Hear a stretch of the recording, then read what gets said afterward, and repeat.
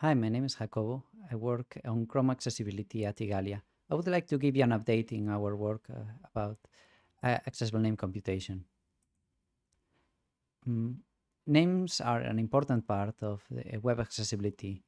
Interactive elements must have a name that can be spoken up or printed in Braille by assistive technologies, so users of those technologies can figure out their purpose.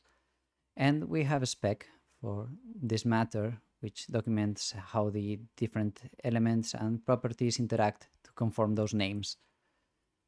1 year ago, we reported our work in this area. We landed many tests. We filed issues on the spec. We fixed bugs in Chrome, and we also clean up our implementation. I would like to talk about one of those issues we filed to the spec. It's a case of ambiguity in the wording, and it's about naming from hidden content. The main use case for naming from hidden content is tooltips like the ones you can see here. It's supported by the spec, and it says that if a node is hidden, but it's directly referenced by, area labeled by, or described by, then it can be used for naming. The point here is directly referenced, because you might think that only direct children of that label would be used. For example, here we have a hidden div which is directly referenced by area labeled by, and it has children.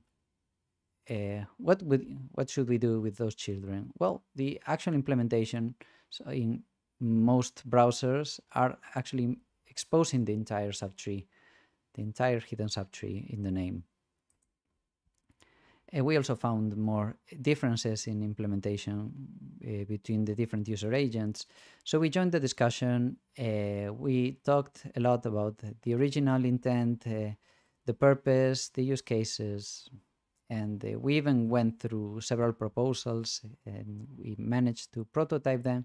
In the end, we settled in the most simple possible change, which was to document what browsers were already doing, which is exposing the entire hidden subtree.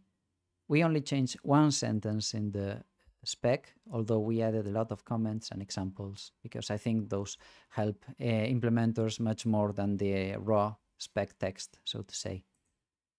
If you want to know more, I've been documenting our work in accessible name computation in a series of blog posts, and this is the first one of the series. Well, you know the saying, naming is one of the two hard things in computer science, right? Thank you.